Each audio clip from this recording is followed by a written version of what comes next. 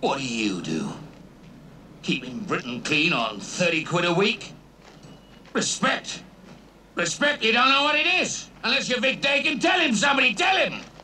So 1971's crime thriller Villain was based on the 1968 novel Burden of Proof and inspired by the 1949 film White Heat starring the late great James Cagney.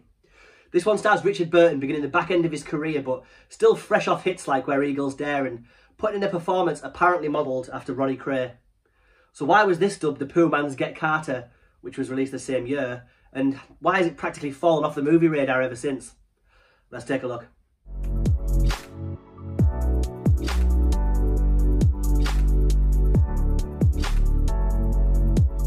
So the plot of Villain, which is based on the 1968 novel Burden of Proof by James Barlow, involves Burton and his fellow nasties getting a tip from a dodgy club owner and a disgruntled plastics company employee that will enable them to rob that company's payroll transport in broad daylight. All in a day's work for them, but matters get a bit complicated when a rival gang's leader insists on joining them, as the robbery will technically take place on their turf. And the robbery itself is the centrepiece of this film. It's a violent and relentlessly paced bit of filmmaking that's still pretty brutal today. I love some of the in-car, first-person point-of-view shots during this sequence. It really makes it a quite scary, up-close and personal experience.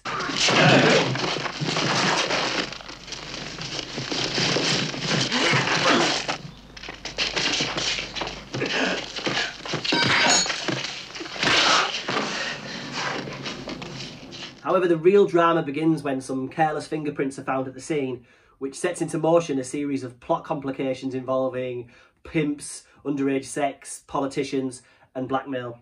And along with all that, it also brings with it the attention of dedicated police inspector Bob Matthews, played here by the great Nigel Davenport. He's now obsessed with taking Vic Dakin down.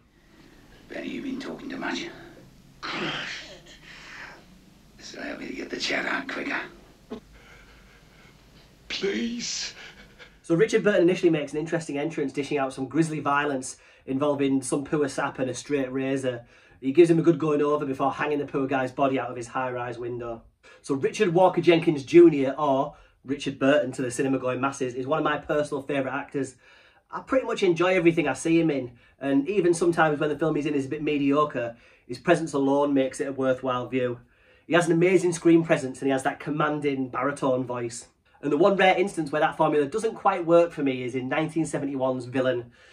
Now, this isn't the greatest of films, for me anyway, let's get that out of the way up front. I do enjoy it, it's interesting certainly, and has that gritty, muddy vibe that a lot of late 60s, early 70s post-war British films featured. But one of the faults of the film, for me anyway, lies in the casting of Burton himself in the lead role of gangster Vic Dakin.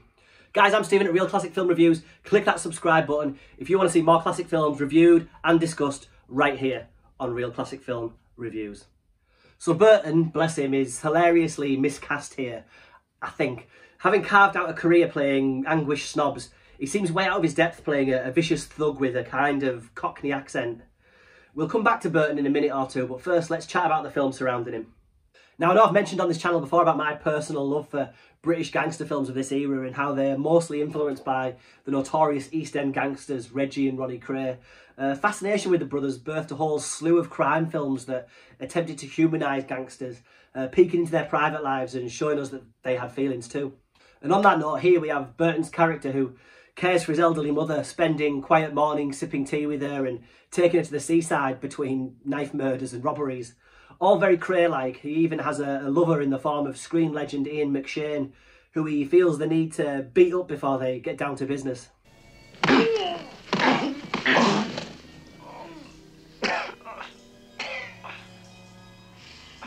Take you up to town tomorrow.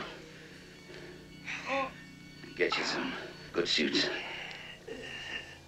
Now, the part that Burton plays here could have probably been a great part for somebody else maybe, and even if they'd cheated a little bit and let Burton keep his own silky accent.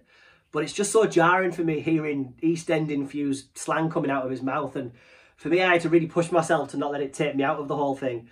But I'll admit there's also a novelty or a fascination in seeing Burton in Villain, and he is genuinely menacing in it, to be fair. Press it one guy.